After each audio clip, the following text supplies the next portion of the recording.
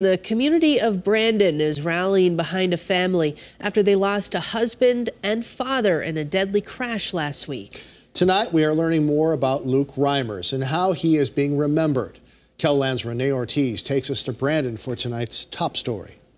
It's been 1 week since Luke Reimers died in a fiery crash on Interstate 29 in Lincoln County, a loss that is still hard to process for those who knew him. Somebody that is that magnetic to the community, it's not easy for anyone. At 39 years old, that's not what's supposed to happen. We know every day it does happen, but when it's this close to home, it is shock. Reimers and his family have lived here in Brandon for over a decade.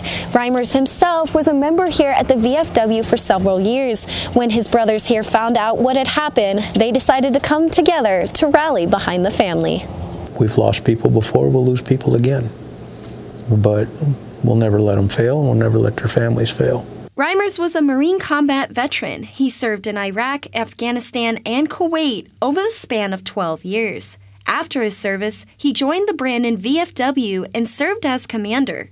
Harris says Reimers continued to serve his community. When you get out of the service, that doesn't end. And Luke brought that to the VFW and back out into Brandon. The group is now raising money for Reimers' family and will do what they can to honor Reimers' memory. But we won't stop. We'll carry him forward and go on. In Brandon, Renee Ortiz, KELOLAND News. A memorial service for Reimers will be held at the Military Heritage Alliance at 12 on Friday. You can find a link to the GoFundMe on this story online.